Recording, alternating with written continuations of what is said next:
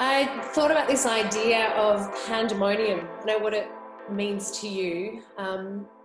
But for me in Sydney, we've done fairly well. I want to acknowledge that. And we've been praying hard for our friends in Victoria. But for me, I can think of nothing better than the chaos of 120 Year 7 students for a whole week, living and breathing with them. My family think I'm crazy. But the pandemonium of this year has taken that beautiful chaos away from me. I love the chaos of a room full of 17-year-olds who are passionately sharing with me that they think my faith is foolish. I love that beautiful chaos of relationship, and the pandemonium has taken that away from me at times. For me, the visual image of 2020 has been a memory of sitting on a beach with one of my good friends, both about to take a bite of a hamburger. And just as my friend closed his jaws, a perfectly timed seagull bird poo landed on the burger and he could not stop closing his mouth. That to me is the pandemonium of this year. It has got in the way of the good things of God, or at least it feels like that. So I've kept going back to a psalm. I'm glad Remy started with a psalm, Psalm 84, that I think is a psalm for a bird poo year. Let me read just the first few verses. It says, "How lovely is your dwelling place, Lord Almighty. My soul yearns, even faints, for the courts of the Lord. My heart and my flesh cry out for the living God.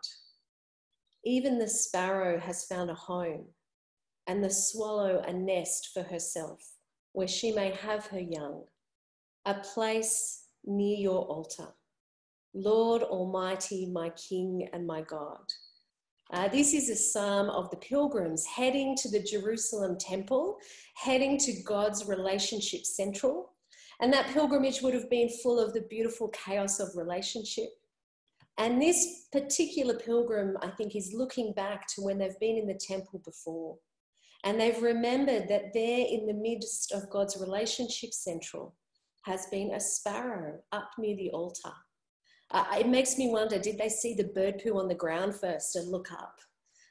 But it's this beautiful contrast of the Almighty Lord and the tiny sparrow. The mess on the floor doesn't matter anymore because the Almighty Lord invites the sparrow into relationship with him. And I hope that reminds you of Jesus' words of birds. But the next verse is, "Blessed are those who dwell in your house. They are ever praising you, even if we can't sing. Blessed are those whose strength is in you, whose hearts are set on pilgrimage. As they pass through the valley of Baca, they make it a place of springs. The autumn rains also cover it with pools. They go from strength to strength till each appears before God in Zion." So for us, of course, we have met Emmanuel, God who dwells with us, who in his chaotic death brought life. We have Emmanuel, so in whatever situation we are present with God. Blessed are those who dwell in Emmanuel. They are ever praising you. And as I look at that psalm, it describes the pilgrims walking through, and they are like the autumn rains. So I'm not sure what it's like for you. I have not felt like the autumn rains, but as I put God's relationship order central, then that is what I'm doing in whatever circumstance I find myself in. It's a bird poo year, but Psalm 84 is a reminder that God is a God who bird poo in the temple doesn't matter, but birds with him, well, that's what he's all about. And I'm happy to be his sparrow. I hope that's encouraging.